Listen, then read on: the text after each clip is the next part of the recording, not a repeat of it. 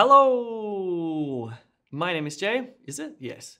My name is Jay. I'm one of the expert teachers here at PTE Academic E2 Language. Let's have a look at writing right essay. This is method 2.0. Okay, just a few facts about the essay before we begin. First of all, on test day, you'll have to write 1 or 2. And here's a funny little tip. If you do actually get 2 essays in the exam, one of them won't be marked. This is called seeding. It's a very clever little thing from Pearson, and what they're doing is training up their computer algorithm. So you'll write 2 essays, only one will be marked, the other one will be used to train their algorithm. Problem is, you don't know which one. So you'll have to write 2 very good essays, but that's okay. I'm going to teach you how to write a damn good essay, okay? The essay length will be between 200 and 300 words. Don't write 199 or 301 words. It's okay, you'll get 20 minutes to write each essay, and that should be sufficient time. That's got to take into account planning, writing, and revision of the essay though. So hopefully you're a reasonably quick typer. The scoring for this task only contributes points to writing, and I'm pretty sure that it contributes quite a few points to your writing score. In other words, it's important. Okie dokie. So let's talk about scoring. And first of all, just a bit of a warning. You will be scored 0. You'll get nothing if you don't write on topic. Or, in other words, if you write off topic, you'll get 0 for everything, okay? So you must make sure, and we'll talk about this as we go through this lesson, that you write about that question prompt, directly about that question prompt that you're given. You can't memorize an answer and bring it into you in your mind, because if it is off topic, 0 points. You'll also get 0 if you don't write in English. Yeah, don't do that. Don't write your essay in Korean or, I don't know, French, for example. The algorithm won't like that. Don't write your essay all in capital letters. You will get 0 for that. And you'll get 0 if you don't write anything at all, of course. Let's look more closely at the scoring if you do in fact write an essay in English on topic. So you get scored on content 0, 1, 2, or 3 points, and that means you're writing on topic. You are scored on development, structure, and coherence, and in this lesson I'm going to teach you a structure that is a superstructure. It's really good. You'll get scored on length, that is, just write between 200 and 300 words. Simple. General linguistic range, that means you have a variety of sentence structures and a variety of vocabulary, and you can articulate yourself precisely. You also scored just on grammar, okay? So you get your plural nouns right, your prepositions right, your verb tenses, your past participles, all of that sort of stuff. Vocabulary range and spelling. Okay. Importantly, the type of essay that you have to write on test day is an argumentative/persuasive essay. That is, you're going to get some sort of controversial topic, right? I don't know, it'll be something about smoking cigarettes or playing video games or obesity or something like that, where you're going to have an opinion. Hopefully you've got an opinion on these topics. And what you're going to do is choose a side. So they're going to have 2 sides, these prompts. You can argue for or you can argue against. And that's what you have to do in this essay. So it's argumentative. Now the essay prompts, I should say, they differ in the way that they're written. But ultimately, again, it's all about writing an argumentative essay. However, you may have to respond to a question, agree or disagree with a particular point of view. You might have to take a side in an argument. You might have to describe a situation. I've never seen an essay like that. That looks interesting. Or you might have to write about the advantages or disadvantages of a particular opinion. Okay, so let's take a look at a couple of ways the question prompt might appear on test day. So this is what the screen's going to look like on test day. And if you read carefully here, it says some people think that preparing for an English exam is best done in a school. Others believe that studying online is the most effective way of preparing. You can see the two sides to the argument here. You have a group of people who think that they should prepare for their tests in a school, and another group thinking they should study online. You're going to have to decide which one you agree with and argue for that side, okay? So it says choose which position you most agree with and discuss why you chose that position. Support your point of view with details from your own experience, observations, or readings. Let's look at it's the same question, but it's just formulated in a different way, okay? This one comes as like a quote or a statement.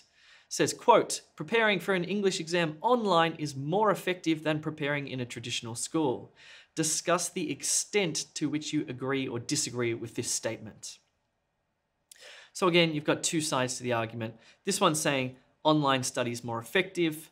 What do you think? Yes, no. Or do you think studying in a school is more effective for your exam prep?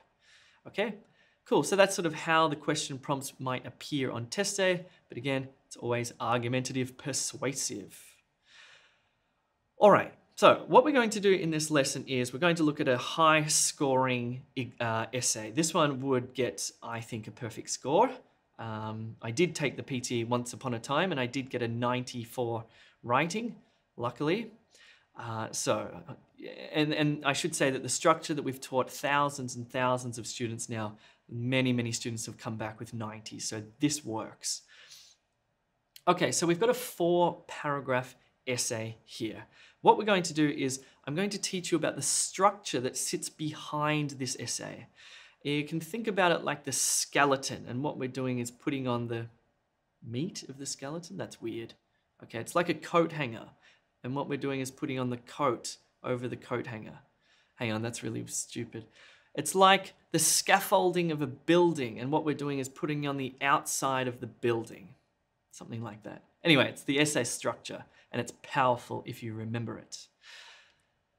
Okay, but before we look more closely at that essay structure, if you've taken the PTE before and been unsuccessful, or if you've never taken PTE before and you're a bit concerned about what scores you're going to get, check out our mini mock test on e2language.com. It gives you test simulation and lots of feedback on your performance. It'll be very helpful for you before test day or before your next test. All right, let's check out that method, that structure. So how do we write an introduction to an argumentative essay that'll score us a 90? Okay, first of all, we're looking at that first paragraph there. This is the introduction. And it's got 3 parts. Not necessarily 3 sentences, because you might expand the sentence and write 2 or 3 sentences for each part, but it's got 3 distinct parts. This is what you have to memorize. So part 1 is where you give some background information on the question prompt, okay? For example, I said, English examinations are notoriously difficult. Okay, so I've just given some really broad, short, simple sentence, like a background statement about English exams. I'm not talking about their effectiveness or classroom study or online study. I've just written a very, pretty straightforward sentence about English exams. They're notoriously difficult. And then I've gone a little bit deeper and I've said many candidates not only fail on their first attempt, but some continue to fail multiple times. Okay, background to the overall question prompt. Now I'm going to come in and drill in a little bit closer to that question prompt. And what I'm going to do is rewrite the question prompt in my own words. Okay, remember the question prompt said, some people think you should study online, some people think you should study in a school. Here's what I wrote. There are 2 main ways to prepare. You can prepare in a school or you can prepare online. Again, you can see my language, my sentence structures are straightforward. What I'm really concentrating on is being precise in what I say, using the right grammar and the right vocabulary. You don't have to be long-winded and sophisticated and use fancy vocab and stuff like that. Just make sure you're on topic, you're answering the question, and you're clear. Clarity is key to all of this, structure and clarity. Okay, part 3 is where we tell the reader our argument. Okay, what do we think here? Which side are we on?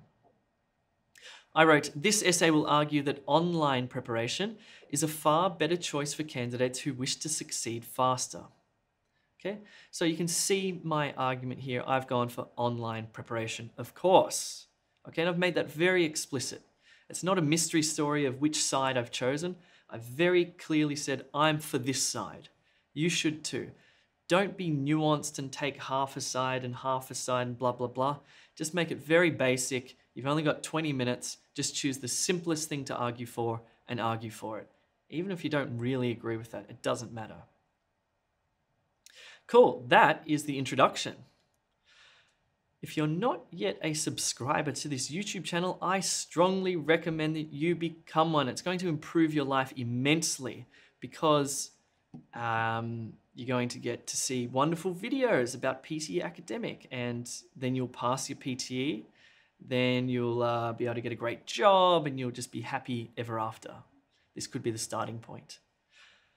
Okay, let's talk now about how to write our body paragraphs, and we want to write 2 body paragraphs. These are the paragraphs, and sitting behind these paragraphs here, sitting behind all of these words, is that skeleton, that structure.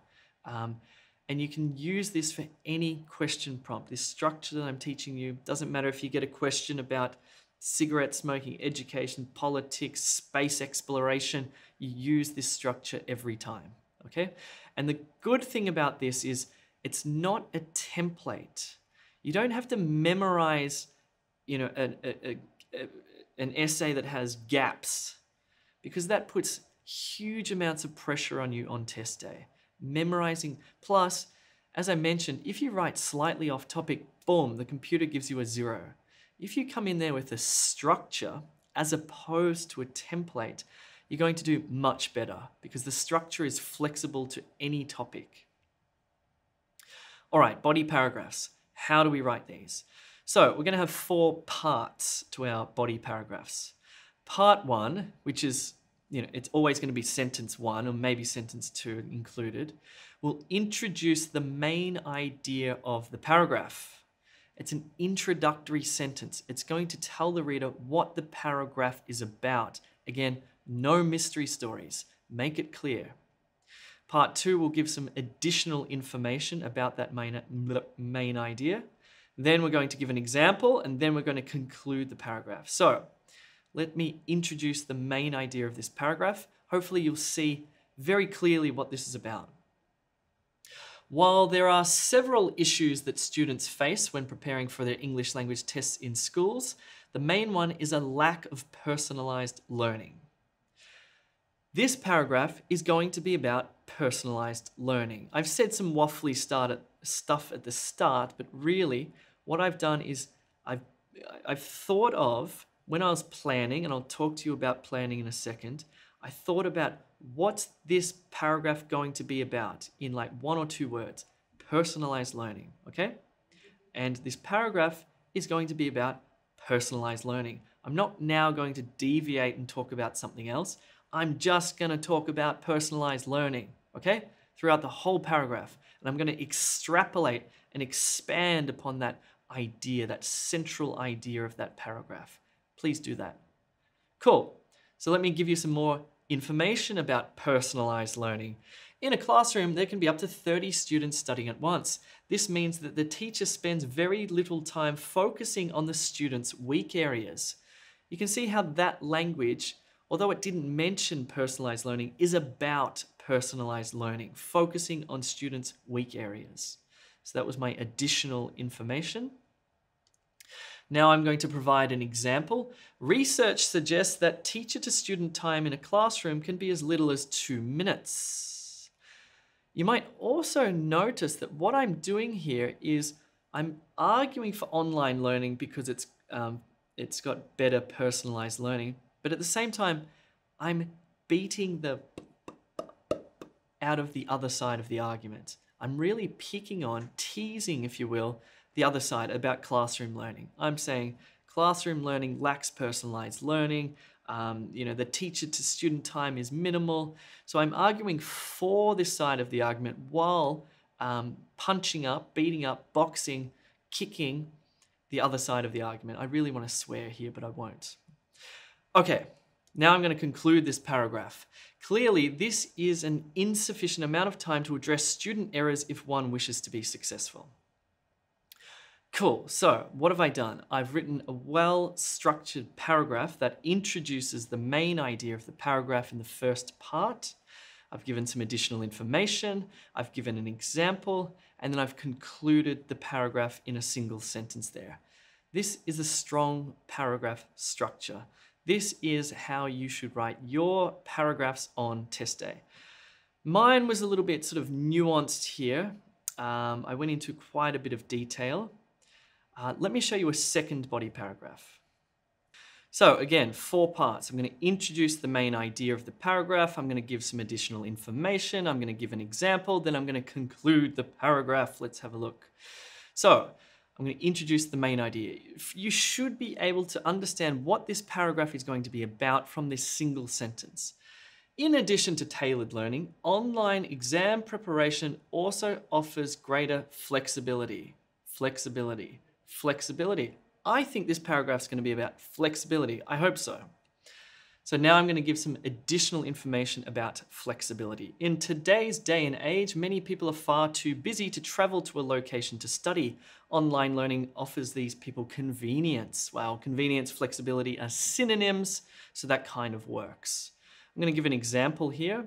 For example, at e2language.com, which you might want to visit, you can log into our daily live PTE classes on your phone from anywhere in the world. Now I'm going to conclude. This flexibility allows anyone to have the best possible exam preparation no matter where they are located. So this paragraph was clearly for online learning. I'm arguing for online learning. And I did mention right at the beginning, did I? No, I didn't. I just went all for online learning. In that first paragraph, I was mentioning classroom-based learning and again, punching it. But cool. Hopefully you can see the structure of the body paragraphs within that example. Okay, let's talk about the plan because the plan is critical. Before you start writing your essay, you need to think of what your 2 paragraphs will be about, really. And you should be able to summarize these ideas down into a single word for each paragraph or a single short phrase, okay? Okay, let's have a look at how I planned this essay, because what you definitely need to do before you start writing is have those 2 key ideas, those 2 ideas for each paragraph in your mind before you start, because you're not going to end up with a good coherent essay if you just start typing without firstly thinking through what it is you're going to say. So just to reboot your memory, the question prompt said, preparing for an English exam online is more effective than preparing in a traditional school. Here's my plan. What I did was I formulated that question prompt into a question for myself. And I asked myself, why is computer-based test prep better than classroom training? My paragraph 1 came up with the idea of personalization, personalized learning, okay? My paragraph 2 is going to be about flexibility, convenience. That's it. That's all my plan is. I've just come up with 2 ideas, clear, distinctly different ideas for each paragraph relating to why online test prep is better than classroom-based test prep.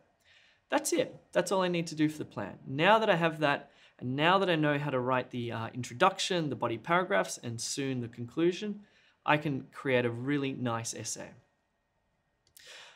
Okay, if you need more than just method help, like if you need more help than just the structure and how to approach questions, maybe your English isn't that good, then you should check out this website, which is e2school.com. It's like the sister website to E2 Language Test Prep. And what it does is it builds your fundamental English language skills, like your vocabulary, your grammar, your pronunciation, your general English, listening, reading, writing, speaking, even spelling is on its way. This is a great website if you need more than just test prep. Okay, let's look at how to write the conclusion. So the conclusion will have 2 parts. Firstly, we're going to summarize those 2 main points. Remember I had the 2 main points? Well, I'm going to repeat them again in the conclusion as the first part. Then I'm just going to end with a strong statement. So let's go through this. In conclusion, preparing for an English exam online is a superior experience in terms of personalized learning and convenience. So I've given my opinion again.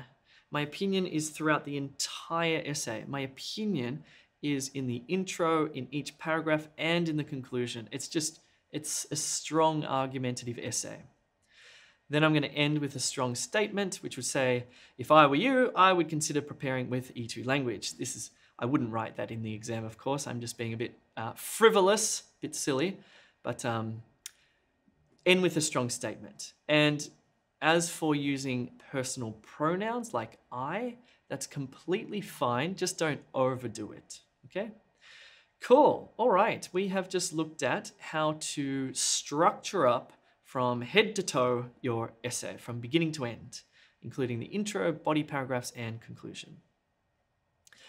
If you need some feedback on your writing, because maybe you're a bit unsure if you're making mistakes or you're a bit unsure what the mistakes you're making are, you can actually submit your essay through e2language.com to one of our expert teachers who will give you comprehensive feedback and a detailed report so you know what to do better, how to improve, how to fix your mistakes.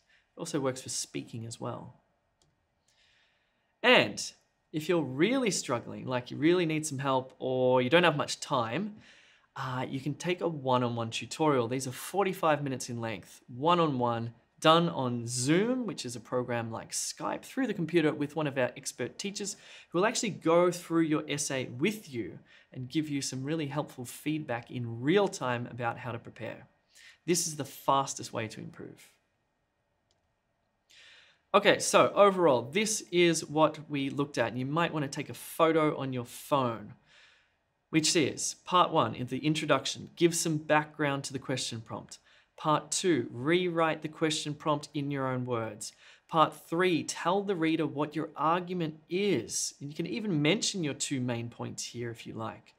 Paragraph 1 and 2, introduce the main idea of the paragraph. Part 2, give some additional information. Part 3, give an example. Part 4, conclude the paragraph. In the conclusion, you want to summarize your 2 main points and again tell the reader what your argument is. Then end with a strong, punchy statement. Cool. All right. If you need some practice questions, you want to join our live classes, you want to give some, submit some writing feedback or take a tutorial, check out e2language.com. Thanks very much for watching. My name is Jay. Feel free to leave a lovely comment in the comments below and don't forget to subscribe. Bye.